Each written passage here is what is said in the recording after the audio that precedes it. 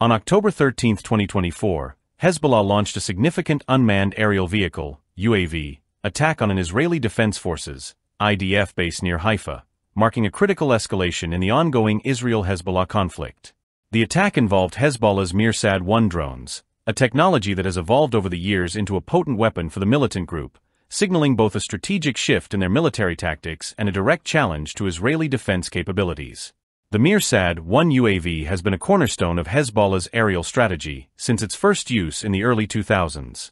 Initially developed by Iran and based on the Ababil-T or Mohajer, two platforms, the Mirsad 1 is a relatively small and lightweight drone with multiple roles, primarily focusing on reconnaissance missions.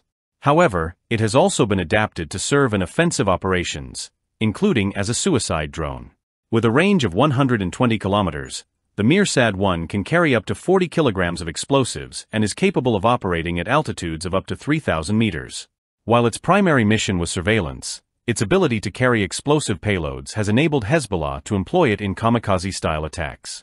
The drone's top speed of 370 kilometers per hour further enhances its ability to strike swiftly and effectively, bypassing traditional defense measures and taking Israeli forces by surprise.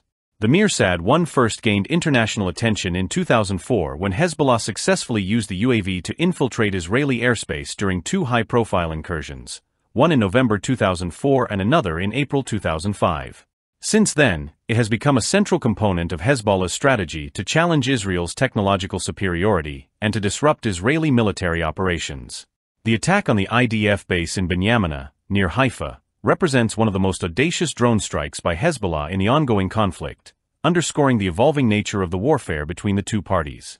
Hezbollah launched multiple explosive drones targeting the military base, resulting in the deaths of 4 Israeli soldiers and leaving several others wounded.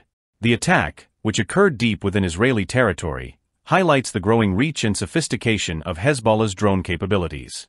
Hezbollah's official narrative frames the attack as a direct retaliation for Israeli airstrikes in Beirut and southern Lebanon. The militant group has used this strategy of asymmetric warfare, employing advanced drones to hit high-value Israeli targets as a way to retaliate against Israeli aggression while avoiding direct confrontation with Israel's well-equipped military forces. This pattern of strikes has raised concerns about the vulnerability of military installations located far from the immediate front lines of conflict. This attack is part of a broader regional strategy by Hezbollah to exert pressure on Israel while simultaneously supporting Palestinian efforts against Israeli military operations. With Israeli airstrikes targeting Hezbollah positions in southern Lebanon, the frequency and intensity of drone attacks underscore the growing capabilities of the militant group. These attacks have exploited gaps in Israel's air defense systems, especially in regions that are not immediately adjacent to the active theaters of conflict, exposing vulnerabilities in Israel's preparedness. The attack on the IDF base also signals Hezbollah's determination to escalate the conflict, particularly in response to Israel's airstrikes. The northern border of Israel has become a potential flashpoint for further regional instability, with the risk of the conflict spreading beyond the borders of Gaza and Lebanon. Hezbollah's use of drones is indicative of the group's asymmetric warfare strategy, striking Israeli infrastructure and military positions in a way that challenges the Israeli defense system without triggering full-scale war. However, this tit-for-tat strategy raises concerns that both sides are inching closer to a more prolonged and destructive conflict.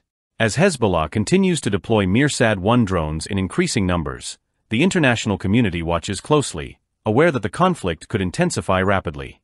The attack on the IDF base near Haifa may only be the beginning of a new phase in the Israel-Hezbollah conflict, where drone warfare plays a larger and more central role in the military strategies of both sides. With Hezbollah positioning itself as a key actor in the regional struggle against Israel, the potential for further escalation remains high. The conflict's evolution is likely to have far-reaching implications not only for Israel and Lebanon but for the broader Middle East as well. As this asymmetric warfare unfolds, Israel faces a growing challenge to its air defense systems, while Hezbollah's ability to strike deep within Israeli territory suggests that the nature of modern warfare in the region is changing. Both sides are now engaged in a precarious cycle of retaliation, with each new strike heightening the risks of a broader and more devastating conflict. The situation remains fluid, and the outcome will depend largely on how both parties navigate the tensions surrounding this new era of drone warfare.